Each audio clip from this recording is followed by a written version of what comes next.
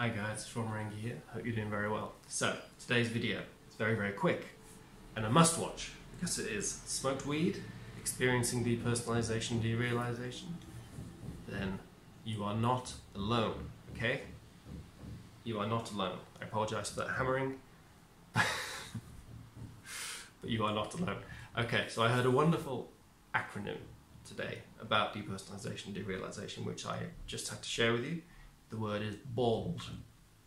B-A-L-D. Not the most glamorous, exciting word, but not that there's anything wrong with going bald, contrary to what the London Underground advertising will tell you. Anyway, so B. Be calm. Okay? Depersonalization, derealization isn't fatal. You're not going to die from it. Okay? You'll be okay. A. Acceptance. Okay?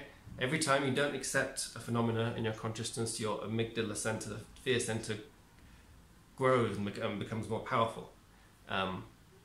Just a little note there: 40 minutes of Vipassana, which is mindfulness meditation a day, 40, shrinks your amygdala in half after a while.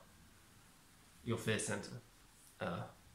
Which is a pretty cool fact. So don't fight it, feel it, as Primal Scream, as Primal Scream put it on their song "Don't Fight It, Feel It" on their album Screamadelica, which was written for psychedelic experience and is a good. If you're going to stick with an album, apparently that's a good one to go with. So, did you ever read the story about the cat that got bigger? With every step you took running away from it because you were terrified of the death. Just kept getting bigger and bigger. Problems are like that, you know. Depersonalization is like that. Derealization is like that. The less you accept something, what you fight persists. What you resist persists. Again, very easy to talk the talk. It's true, you know. And when you can manage it, it really helps. You could even try and reverse psychologize yourself and learn to love your depersonalization, derealization.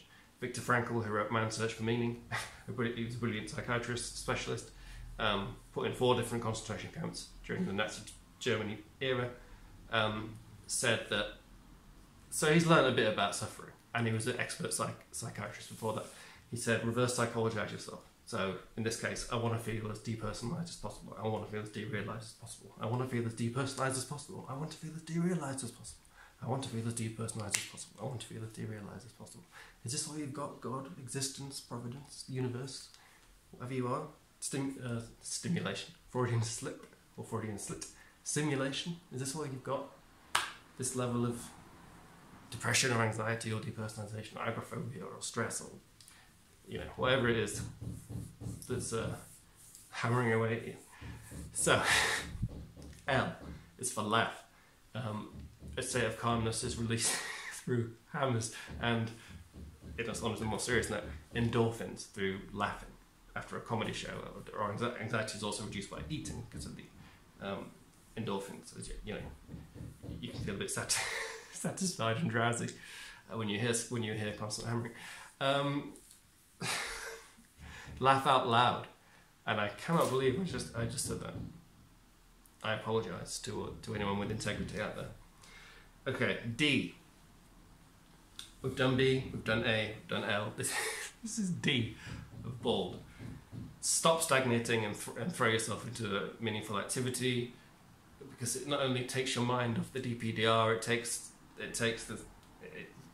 it fills up the baggy feeling you've got. It makes more satisfying that sense of waste and wasteful pain that you've got, you know. You can shape the world through positive action. It's a cliche, but it is true. If you go out today and shoot 50 people in the face, you're going to have done, I would say objectively, a worse thing than if you'd gone out and complimented in a non-contrived way 50 people in the street. You know,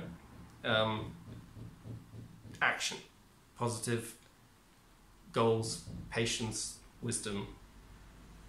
The more time you've got, the less time you've got, the more time you realise you haven't got.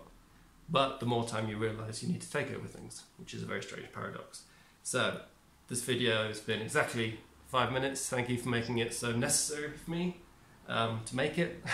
Thank you for watching it. Stay productive, guys. Don't let these symptoms destroy your life. Okay? Deal with them. There are ways of dealing with them. Take it easy. Bye-bye.